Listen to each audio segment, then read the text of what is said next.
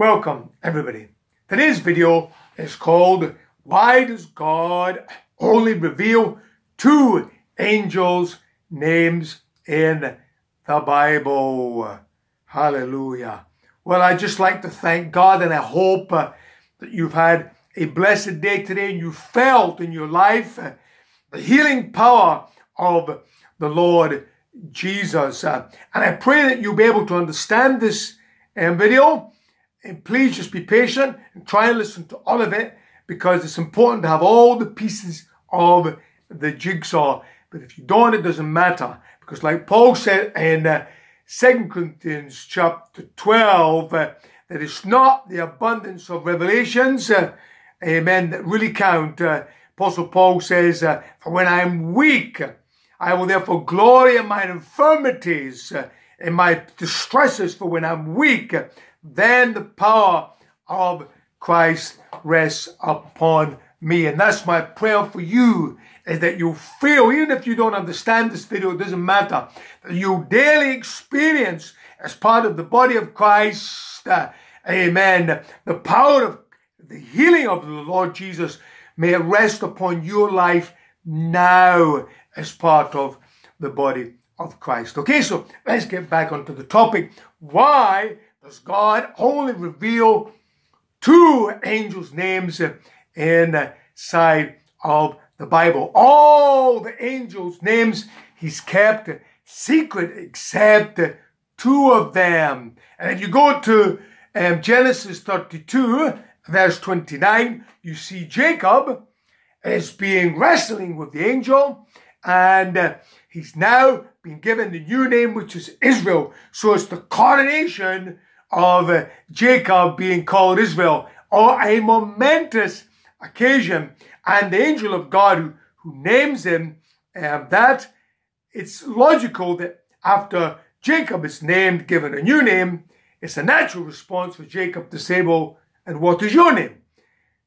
To that, the angel refuses to give him his name. And we see it repeat again in Judges chapter 13, verses 6, 16, and to 18 in Judges 13. Now, Samson's mom and dad have been told by the angel that God is going to give them Samson.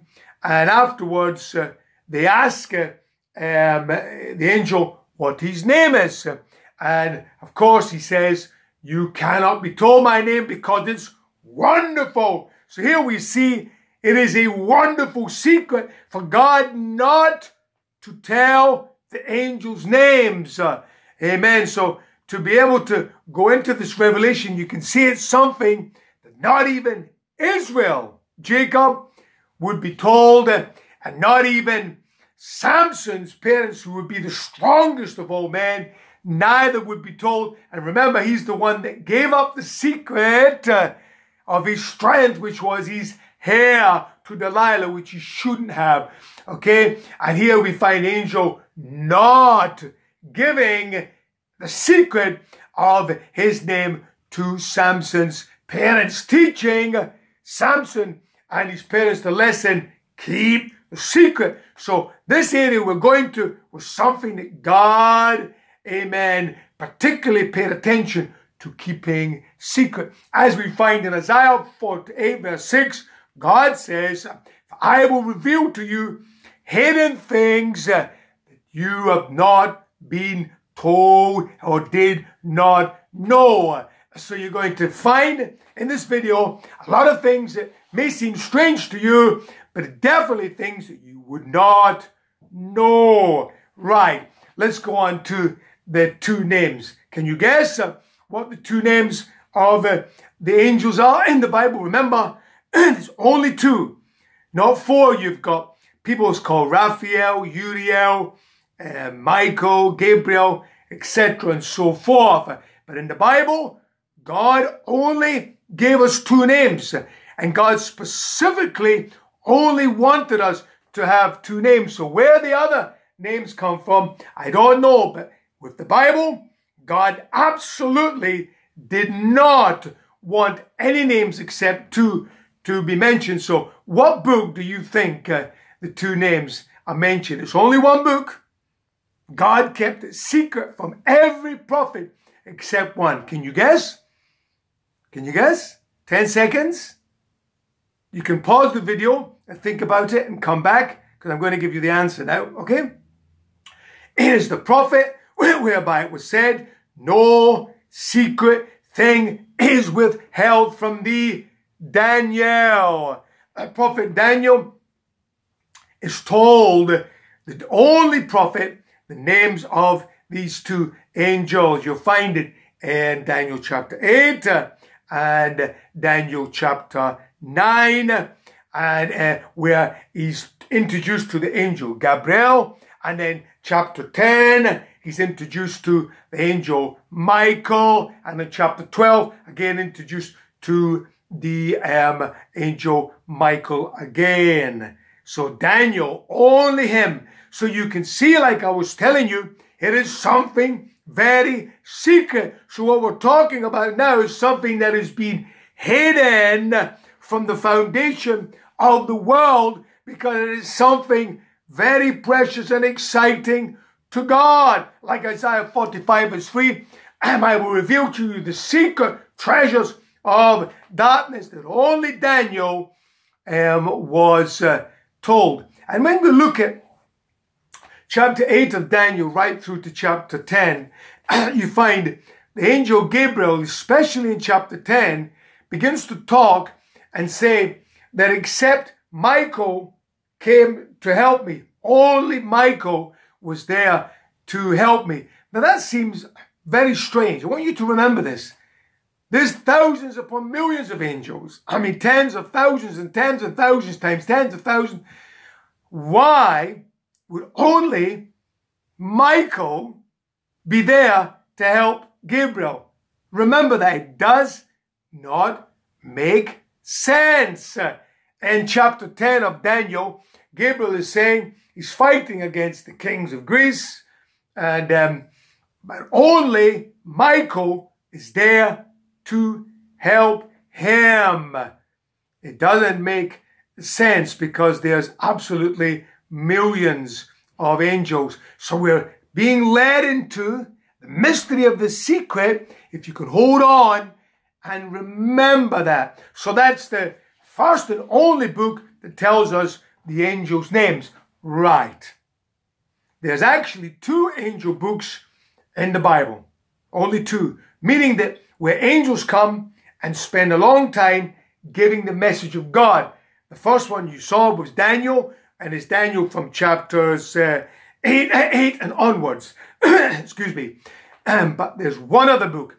And the reason for that being two books, because God says in Exodus to Israel, remember he built the ark, and on the ark he put the two cherubims. Now, the two cherubims were faced like this. You couldn't see their faces because they're kept hidden. Now remember that. There's a reason for that. Because God is keeping the identity of them from you. Why would God do that? Because we can't see the angels, or is there a mystery there? So the angels are hidden, but they're touching each other.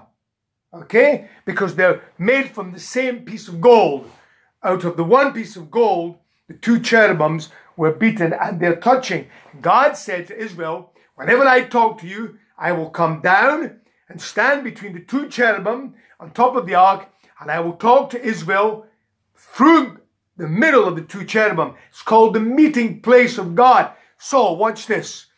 Inside of the whole of the Bible, God repeats what he did in the tabernacle. Out of the 66 books, there's only 2 books which major in huge messages given by angels. Yes, you have other books when angels come and say the odd sentence, but I'm talking about chapters where angels have the preeminence. And only 2 books. Why? Because God said he would speak between the 2 cherubims, which means in the Bible there must be 2 books that major in angels giving the messages, because God inside of the whole of the Bible is talking between the 2 cherubim. So there could only be 2 books, right? Praise be to God. Now, why does God do that. Now, so here's the two books. The first book is Daniel, and the other book is Zechariah. Now remember, in the ark, the cherubims touch, the wings touch, made from the same piece of gold. So it means when we look at the two books, which is Daniel and Zechariah, they must touch together, meaning they have the same meaning. So we have the first book, Daniel, the last chapters reveal to us the two names which have been kept secret of the two angels. But the book of Zechariah points towards the two witnesses that are to come. In Zechariah 4, the angels say to Zechariah, "Who are these two olive trees?" And Zechariah just does not know. And the angel says, "Dude, don't you know who these two are?" Like he should know. Now remember, the two books that touch, because Daniel, the book of Daniel touched the book of Zechariah, ready, bang! That is showing us who these two olive trees are, because they must touch together. The book of Daniel reveals the two angels' names, and the book of Zechariah points to the two olive trees, which must mean it's Gabriel and Michael. Praise God. So, that doesn't seem to make sense. How could the two witnesses be Michael and Gabriel? Because they're angels. The two witnesses would be Elijah and Enoch. Why them? Because remember, both of them didn't die. So they both have to come back to die. Because the Bible said it's appointed unto man once to die, then the judgment. Everybody has tasted of death. St. Paul, St. Peter, St. John, Moses, etc., but not them. So they have to come back to taste of death once, like the Bible says. So how could Michael and Gabriel be the two olive trees, the two that stand before the God of the whole earth? Well, remember Jesus said this. John, remember, look up your scriptures. John chapter 13, chapter 3, verse 13. John 3, verse 13. Jesus says, "No man ascends up to heaven except he came down from heaven." Remember that. No man ascends up to heaven except, hallelujah, he came down. And remember, Jesus ascended because he came down. Now, go on to Elijah and Enoch. Both of them ascended. So if they ascended, it must mean they actually came from there. That's why Moses could not ascend, because he didn't come from there. That's why St. Paul, St. John, Jeremiah, Isaiah, Elisha could not, Adam, ascend, because they did not come down from there. Wow. There is no way Enoch and Elijah could have ascended. Like Jesus says, no man ascends except he actually came down from there. John 3 verses 13. So let's look now and go a journey and see where we see that. In Genesis chapter 11, we see the first time Jesus, God, he's God there, because Jesus would come down from heaven. He says, let us, remember Genesis 11 verse 7, look it up. Jesus says, let us go down. So there we see two individuals coming down, even there with Jesus. A prophecy, the Holy Spirit is letting us know in secret that all the way from the beginning, that not only would Jesus descend from heaven and ascend, but also two others would. That repeats itself again in Genesis 18, amen, where the two angels again come down to see Abraham and to begin to destroy Sodom and Gomorrah. God showing us, like it couldn't be, remember, Jericho was destroyed. God didn't need to bring angels to do that. God could just do it himself from heaven, like he would do and rain in hailstones when Joshua, amen, was fighting and when the sun stood still. So God didn't need to come down with the two angels. God showing all the way back in Genesis, amen, a prophecy that Jesus was going to come down and take upon himself the human form, amen, which he did 2,000 years ago, but he would also come down with two others. And of course, if you notice in Genesis 19, Jesus did not go with the other two angels into Sodom. He separated. Why? Because again, that is a future prophecy that Jesus would not take upon himself a sinful nature because he cannot. He's conceived from the Holy Spirit because he's the only begotten Son of God. Like Hebrews 1 says, to which one of the angels did I say, you are my only begotten Son? None. Only Jesus could have that. So Michael and Gabriel, when they came down, when they eventually would come down and take upon themselves a human form, they would now take on the sinful nature, which would give them a lot of trouble. Which is why when the two angels went to Sodom, all of the men of Sodom seek to try and rape them. Future prophecy to the two angels of the difficulty they would experience when they, like Jesus, would take upon themselves a human form. Praise be to God. And that's why, amen, they would both always, after they've lived their life like Elijah and Enoch, they had to go back up to where they came from. But all and everybody else have to remain down near. Jesus said in the Gospel of John, he that is from above is greater than they that are from beneath, which is why the two witnesses in Revelations,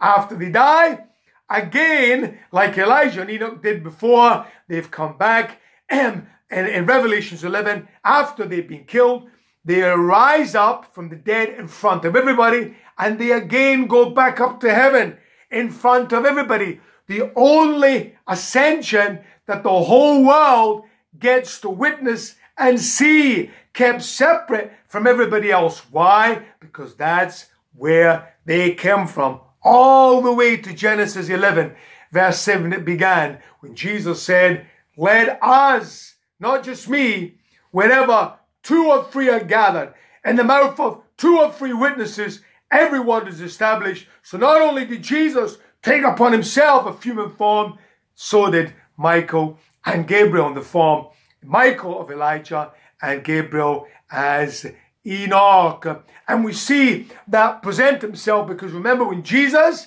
dies, he's crucified between 2, pointing to the 2 angels that would be also take upon themselves, amen, their human form, but the other 2 would have a sinful nature, but not Jesus. Jesus rises from the dead, and when John and Peter run to the 2, who's there? The 2 angels.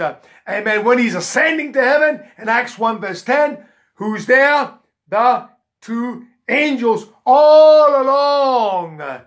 Let us go down. Michael and Gabriel in Daniel chapter 10 is with Jesus all the way through. Why? Because these 2, the only 2 angels that are given names that we would know, because they are the only 2 that would become man. That's why in the book of Daniel, every time Daniel's talking, he refers to them as the man Gabriel. When Jesus is seen inside of Ezekiel chapter 1, verse 26 to 28, he's referred to as the man. Why? Because the Spirit is revealing to them those 3.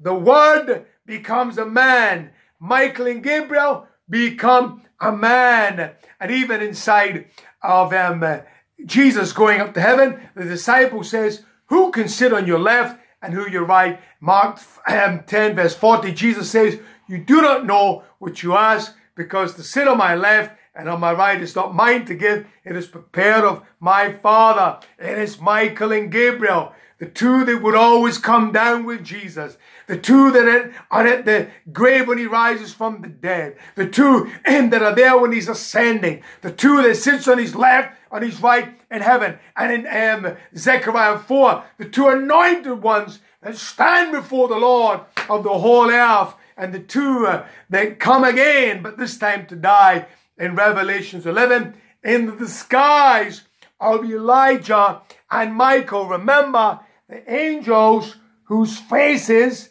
which is identity, was kept hidden. That even Jacob, when he asked God would not tell him. And when the parents of Samson asked, God would not tell them. Only one would be told, which was Daniel, which would join together the two only angel books to touch, which reveals the two witnesses, the olive trees, is in fact the two angels, Michael and Gabriel. Praise be to God, which is why they do things. It says in Revelation 11, it was given to them to smite the earth with as many plagues as often as they wished. Far different than Moses, which couldn't until God moved him. They're able to do it as often as they wish, like they went down to bring judgment upon Sodom. Amen. Like the angel in 1 Chronicles 24 could destroy 70,000 just like that.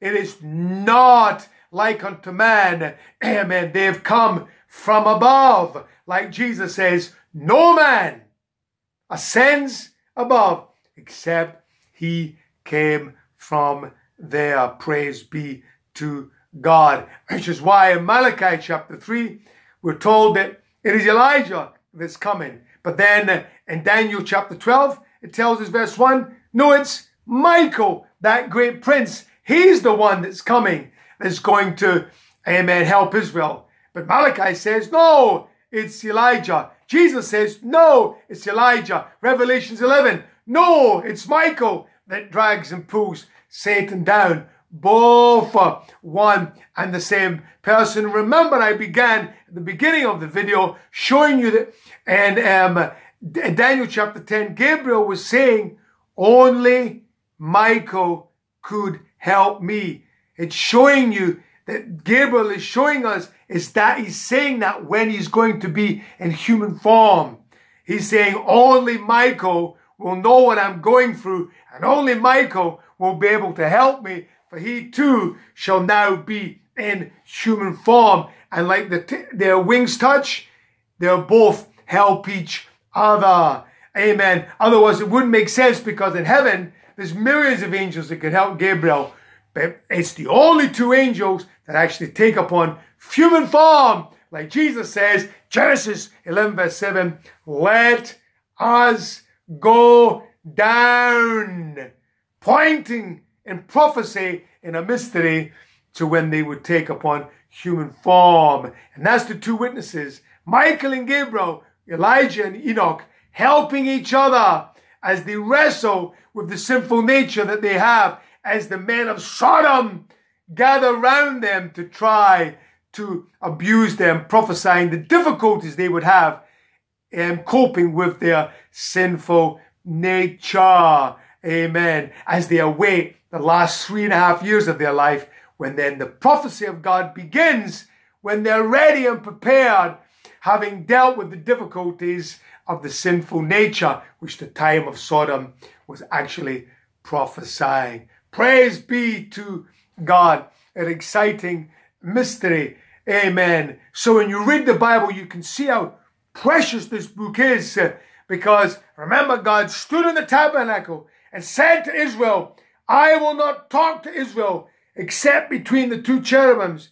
And so a wonderful holy Bible is written, where there's only two books where angels major in it and talk. One is Daniel, where the only names revealed are the two angels. Amen. Why? Because only two would take upon human form. And then the other Zechariah, which reveals through the two witnesses, and they touch. And God, in every other book in the Bible, it's always the word of the Lord came to Isaiah. The word of the Lord came to Jeremiah. The word of the Lord came to Malachi. Never the angels. Why? Because there must only be two angel books. Why? Because it's there that God will talk to the world between the two cherubim, showing you how beautiful and holy the Bible is. Now, I don't worry if you can't get it, because these things can seem, remember Jesus says, there's many things I have to tell you, but you are not able to bear it. Many people, it is strong meat and not milk. Amen. Will not be able to endure the depth of this meat. Praise be to God. But anyway, those of you who have, I hope it's a blessing to you. And remember my name, Elijah Michaels. That should trigger off in your memory the meaning and the mystery between Michael and Elijah. If you just wait, I'm going to pause a minute. I promise my small one, he was upset that he couldn't be in one of the videos. So I'm now going to introduce you to Michael. Hold a minute. Praise God. This is Michael. I wanted to say hello because Mark last time. Say hello. Hello. Hello. Michael's different than Mark because he's very, very gentle, very, very shy. How was school today? Very good. Very good. And what did you do at school today?